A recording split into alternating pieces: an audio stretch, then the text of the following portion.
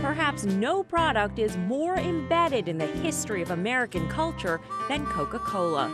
That history has been cultivated, protected, and curated here in an unmarked basement room at company headquarters.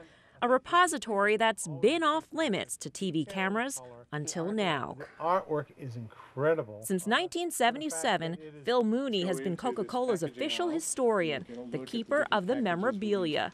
A trip with him through the archives is a lesson in how powerful marketing can turn something as simple as a soda into an icon. So how many pieces do you think you have down here? There are hundreds of thousands of pieces in this collection. You start thinking about things like print ads, individual bottles and cans. Those are thousands of items all by themselves. How much is it worth? Well, we have it on our books for about $60 million. But, $60 million. And that's without the deposit returns. Here you can see how Coke intertwined itself with Americana, capturing the public's affection and their wallets.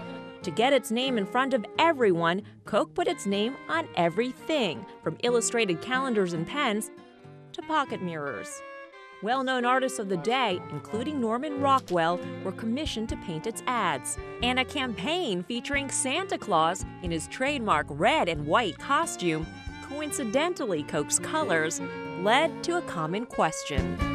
You know, one of the questions we get every Christmas season is the question about, is it true that Coca-Cola invented Santa Claus? And I think, it?